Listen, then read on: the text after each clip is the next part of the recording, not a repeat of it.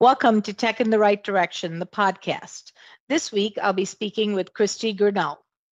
Kristie is Senior Vice President and Chief Information Officer for DXC Technologies.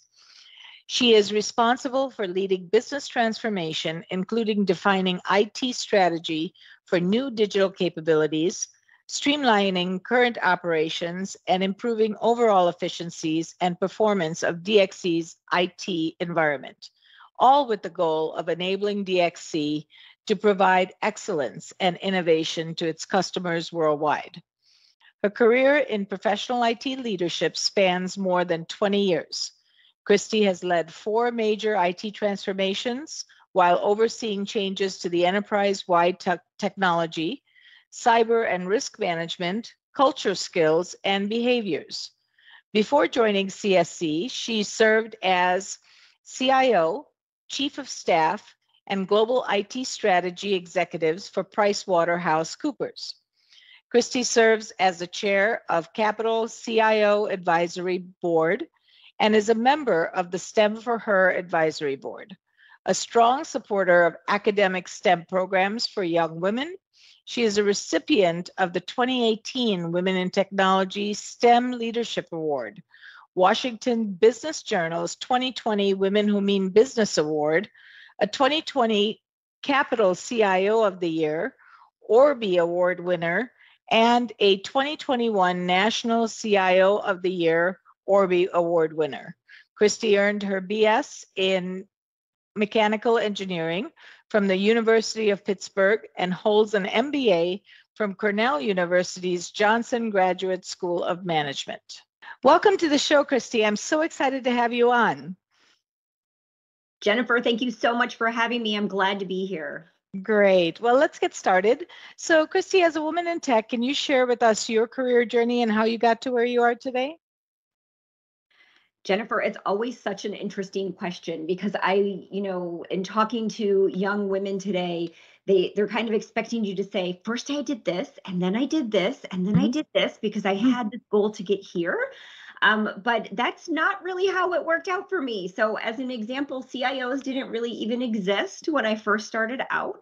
So my career journey is really one of choices and walking through doors and really leveraging mentors and taking advantage of opportunities that were put in front of me. So, starting out as a young girl who was good at math and science and encouraged to go in engineering, I did. I had no idea what that meant.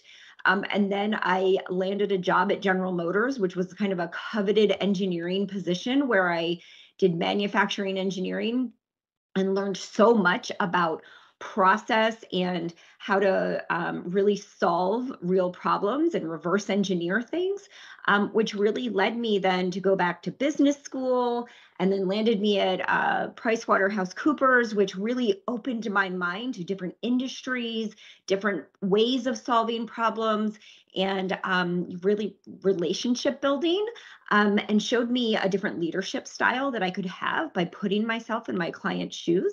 And then I just kept, asking mentors about what could the next step be?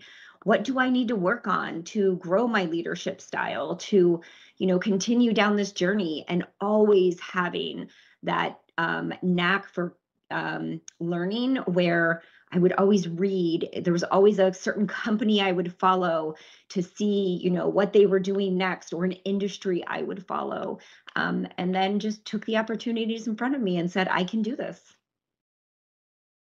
That is so amazing. I think the progression of your career journey is fabulous because not only did you learn so much along the way, you just grew in leadership skills and problem-solving skills, I'm sure critical thinking, lots of different areas that really kind of helps you now in your career. Definitely. And exposure to new technologies as well, right? I don't want to underplay that. Being a woman in tech, technology was a big piece of that, but just always thinking about, what's next and what is that art of the possible. That's great. That's great. So I understand you have experience leading business transformation for a global IT services provider with more than 130,000 employees in 70 countries around the world. Wow. Tell us more about this. Yeah, it's really so exciting and such a great opportunity. And you typically don't knock on Kristie's door if you want somebody who's just going to keep things running, because I am and always have really been a change agent, somebody who always asks why and then says, but what if, or how about this, and thinking about that next thing. So coming to DXC, we have a CIO or CEO, Mike Salvino, who is got this great vision for what DXC can be, and we're on this overall transformation journey. And obviously, every company is a tech company these days, and we need technology to help us get there. So they asked me to come in, having led 5 other transformations before this, to say, can you come in and help us do this? And so what that looks like is, how do we create the best employee experience we can for those 130,000 employees in 70 countries around the world, to then allow them to really focus on our customers so we can deliver excellence for our customers and colleagues. That's what DXC stands for. So then we can take that and really start to build and grow this company that not just delivers critical IT infrastructure and services to many of the Fortune 500 companies around the world, but we can be a showcase for it as well, and show them that we do this for ourselves, we can do it for you too. That is amazing. Great, great job. And I love that you're focused on your customers. You've said that a couple times, and I think that is so critical in business today. If you think about your customers, you will always grow and thrive. If you are thinking about the bottom line, or you're thinking about profitability only, it's not going to be, it's a recipe for disaster, really. So customers first is a great, great priority and value that you guys are using. I love that. Yeah.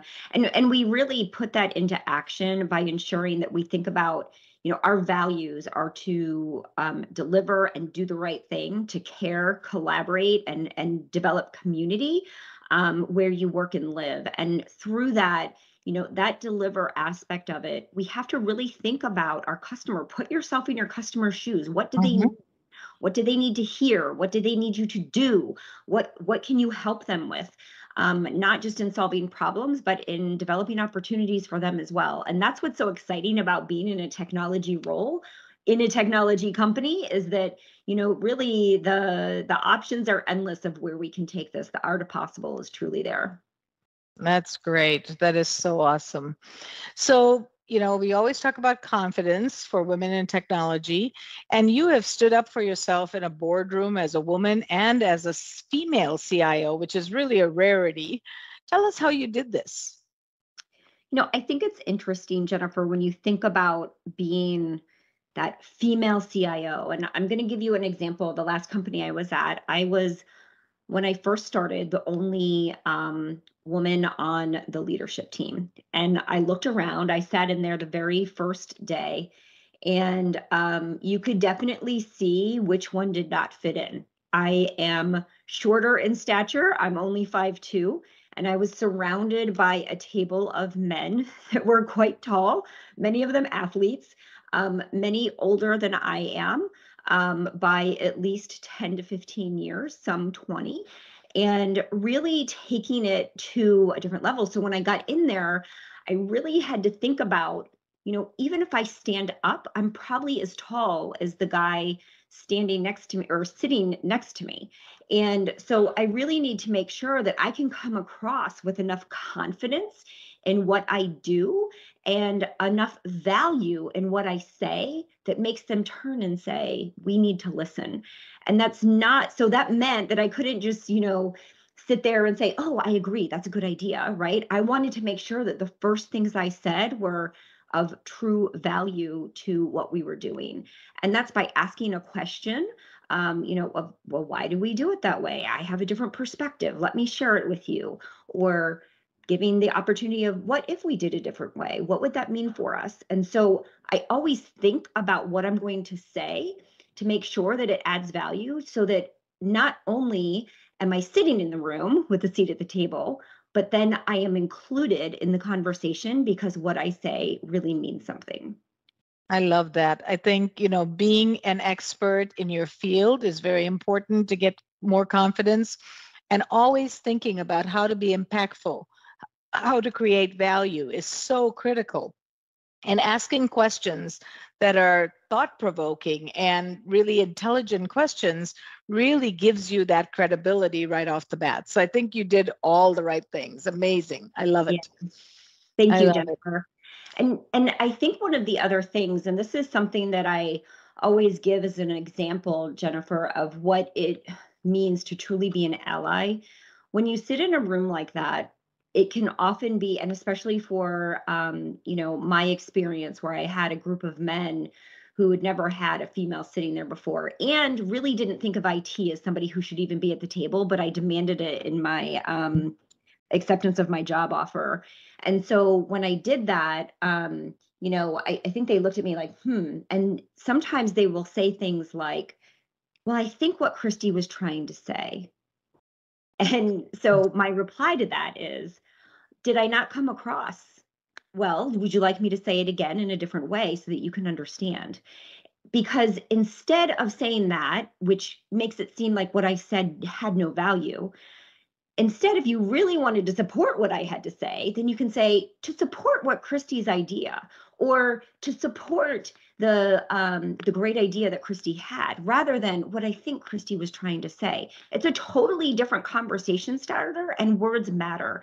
And so by pointing that out to somebody, as soon as they said, well, I think what Kristie was trying to say, by correcting them and saying, did I not come across okay? Would you like me to say it again in a different way so you can understand?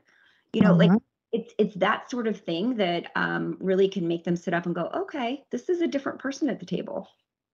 And giving you the opportunity to restate it is so important, rather than having somebody else use their words to describe what you were saying. So that, I think, is very powerful. Yeah. And 9 times out of 10, they understand exactly what you were trying to say. Right. So, right. First time, yeah. Yeah. So in that room, did you have a couple allies that, really stood up for you when you had that idea, or you had that probing question, or were you kind of fighting against the room? I had a few allies, and Good. I definitely had a few neutral, and then I had a few that were definitely giving you a bit of the side eye to say, why is she here? But what I did is I leveraged the allies very much. First of all, I sat next to one to make sure. And I knew he was an ally from my interview process the first time I sat in that room, because when I demanded that I be at that table, because I honestly, they were thinking I might report to the CFO. And I said, I'm not going to take it unless I report to the president. I need to be at the table. And then we started talking about the fact that leadership team looked very similar. Like when you scroll through the pictures on the website, they all look the same. So white hair, some wrinkles, white skin. And, that's something I said, so, you need diversity at that table. And when you say that, the president said, well, why does this matter? And I said, well, number one, I can't be a strategic CIO and really help you transform your company if I don't understand where you're trying to take it. I'm not an order taker. And then secondly, I said, I looked you up on social media. I said, I know you have daughters. Wouldn't you want your daughter to have a say too if she were in my situation? That's great. And so that's how I knew I had an ally at the table, and I leveraged that. That's great. I can't even tell you how excited I am to hear you put all of the things that we talk about in action. You're really living it. So that's amazing. So you're an advocate for women in tech and STEM. Share with our listeners more about your passion. How did it start? Where did it, where are you taking it?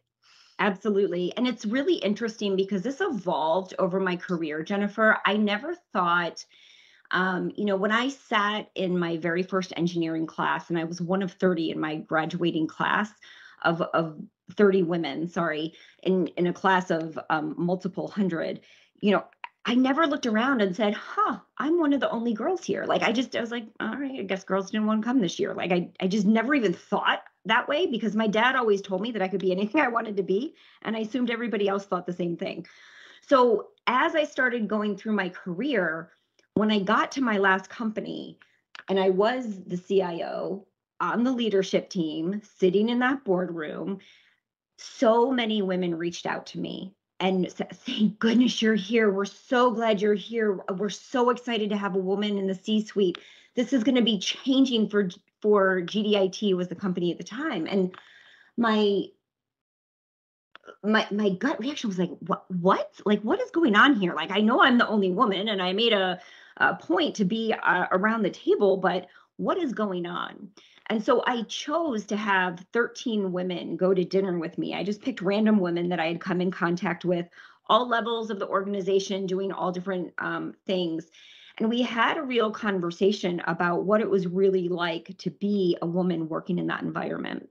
And I call it the 13 Women Strong Dinner, right? It's a life-changing moment for me.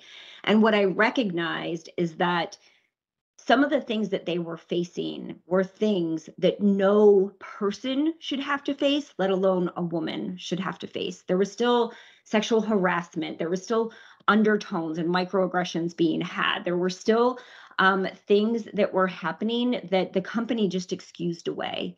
And so I immediately then went back to the president.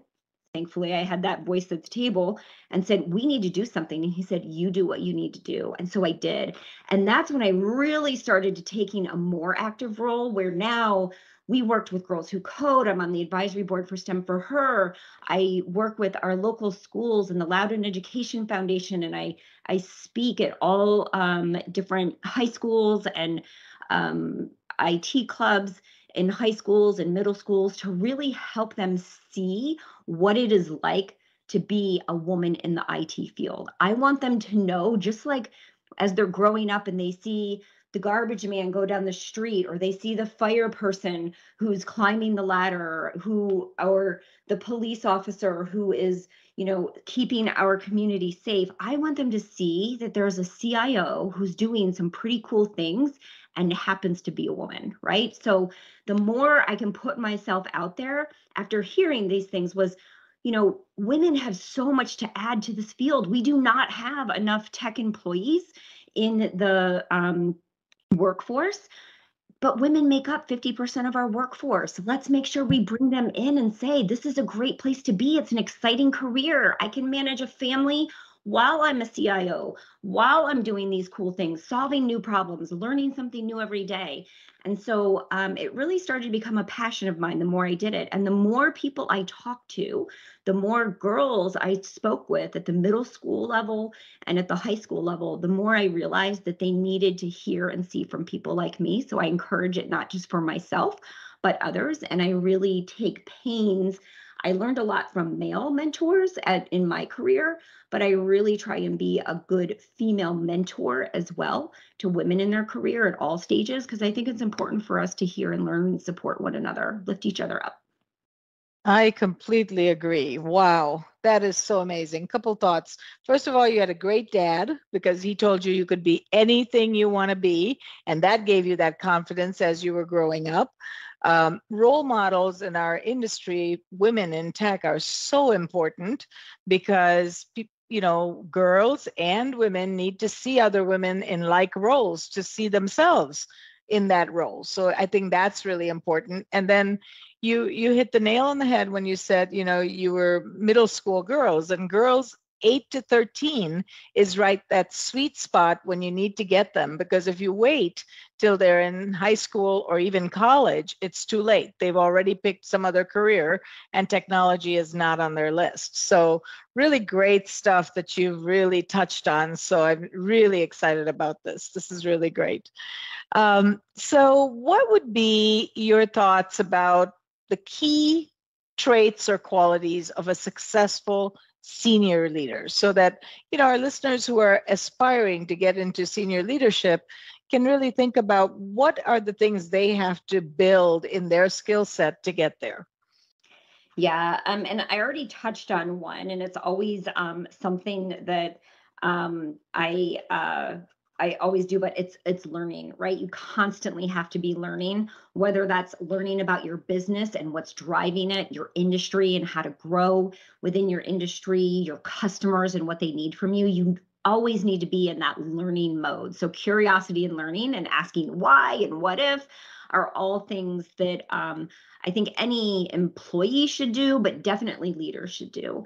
And a big part of that, Jennifer, comes through listening. When I came into DXC, the first thing I did was go on what I called a listening tour. And I listened to people at all levels of the organization, front office, back office. I met with customers, I met with vendors to really hear, who are we as a company and what are the problems I need to solve, or where are there opportunities? And I needed to make sure that my ears were open more than my mouth so that I could really understand what was going on. And I think that's always a trait of a good senior leader. And then just a couple other things is that once you have that and you think about where you want to go, the more you try and have those executive level conversations, whether you're in the boardroom, whether you're talking to some senior leaders in the company, or you're talking to your employees, how you tell the story, how you communicate is really important.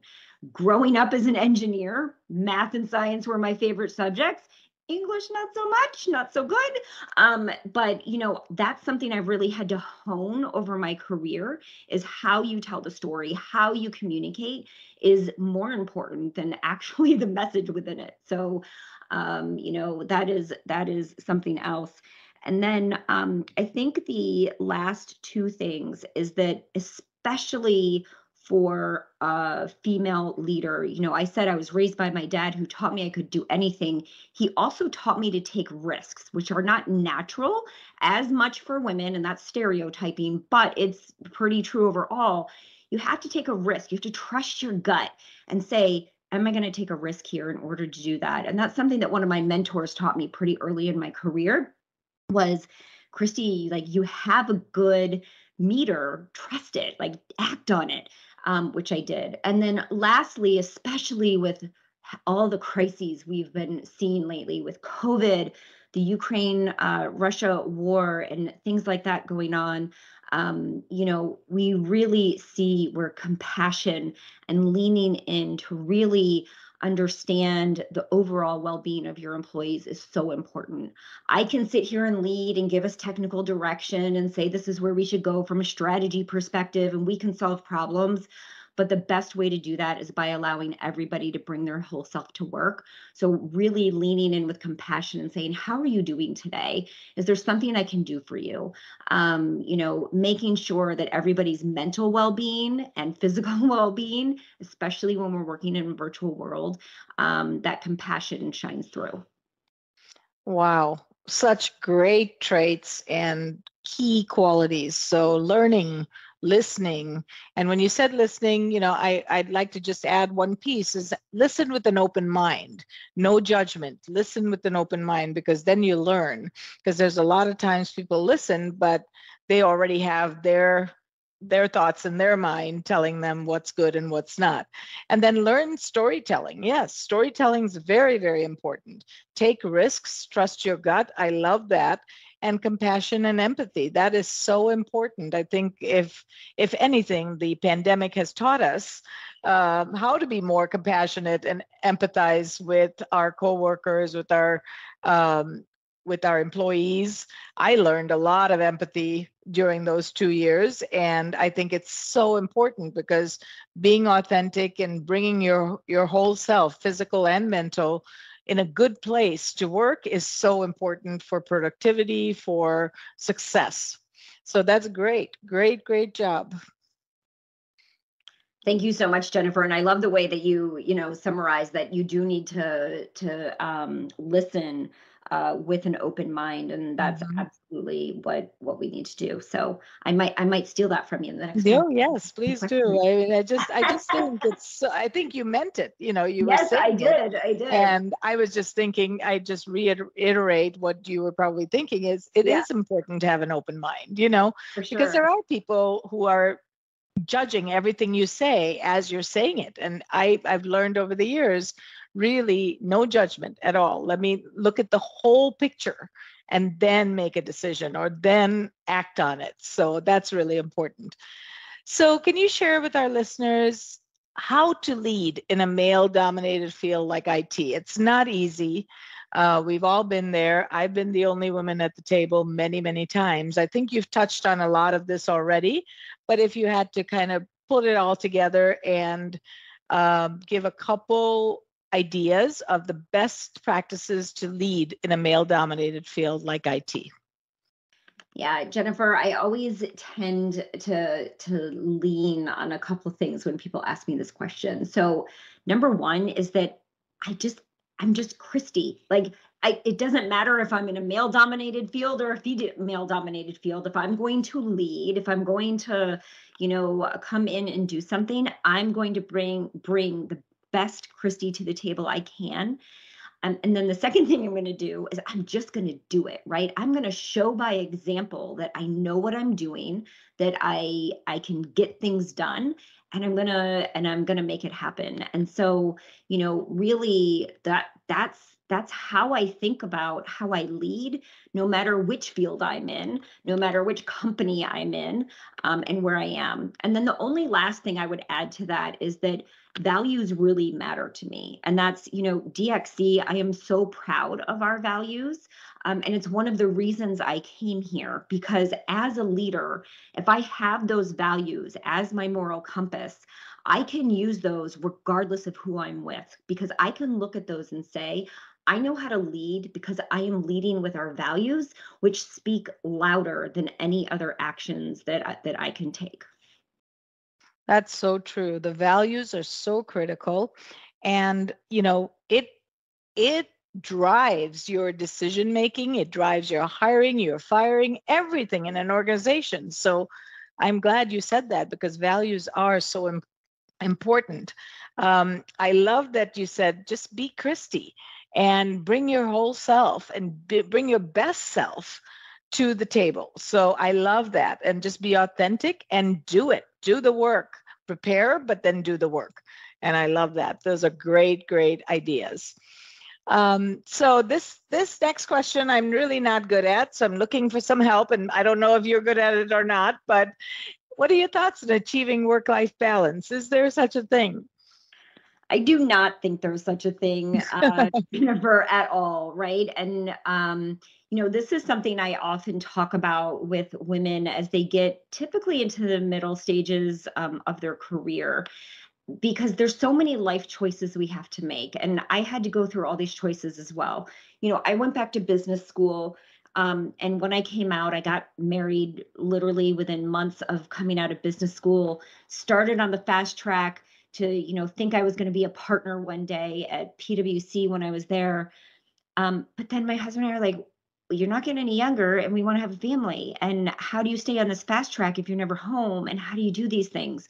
So it comes down to choices. Like, what do I want now? And what am I going to go after? Now, my goals didn't change. I always wanted to be this, leader who could add value and make big change in a company, but it comes with choices along the way, just like I make career choices. Should I take that new job at DXC or should I not? What does that mean? And it changes. It ebbed and flowed with where I was with my family. It ebbs and flows with where I am in my career.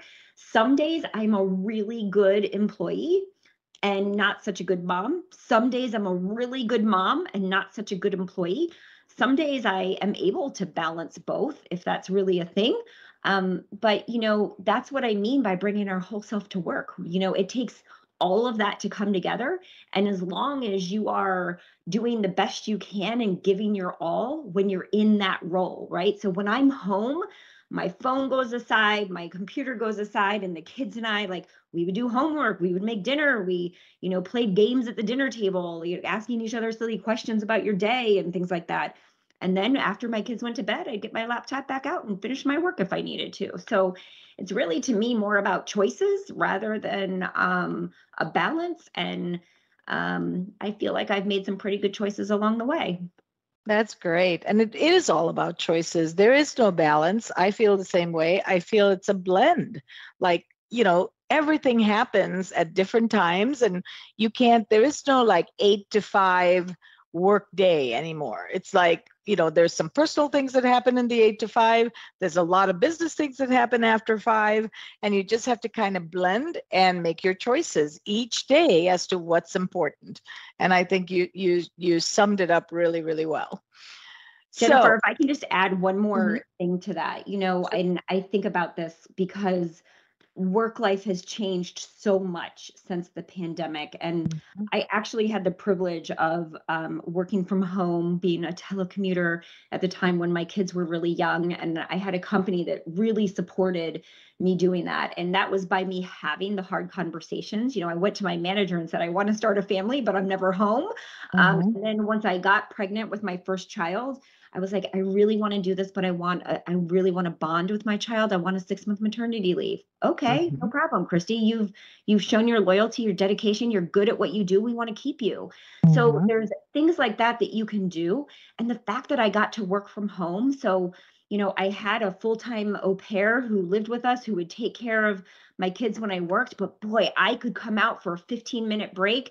While some people might choose to go get a coffee or smoke a cigarette, I would go read a book with my kids. And there is nothing better to give you more energy than reading a book and hearing those giggles with a toddler, right? I love that. Yes. Just help you. And so it's making those choices and doing those things and making it work for you with where you are. That's amazing. Yes, absolutely. I think you have such a great foundation and such great ideas that I know you're going to help so many of our women listeners out there to just build that foundation for themselves. So this is amazing. So now a selfish question, because I love to travel, love to travel. And so I'm always adding to my bucket list. So where is your most favorite place that you've traveled to and why? Yeah, Jennifer, I'm with you. So we'll have to plan a trip together at some point. Yes, we'll have to do it. I have this wanderlust that's been built into me early on. Every Thanksgiving used to be our big family vacation where we used to travel. My favorite place so I'll just say my favorite place.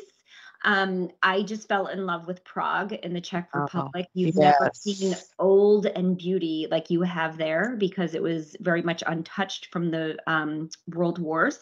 So just an absolutely amazing place to be. And you just can't appreciate it until you've been there. With that said, as much as I do love to travel, I love to just also be able to get away. I like to say that I've traveled the world by conference room and hotel.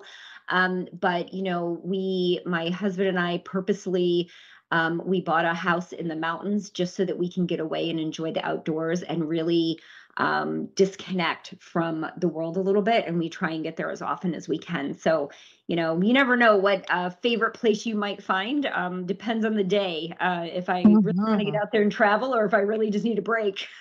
I love that. I love that you have, a place that gets you away, that you can shut down, you can, feel like you're on a vacation, and you can do it anytime. You can do it any weekend, or, a long weekend or whatever. But that's amazing. I'm going to have to work on that one.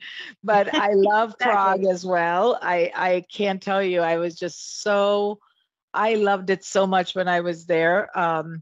And the people were just amazing. And also to just hear from them, to say, even like live music in the park or in a club was not allowed till like the 70s. And I was like, oh my God, music makes me happy. It's so fulfilling.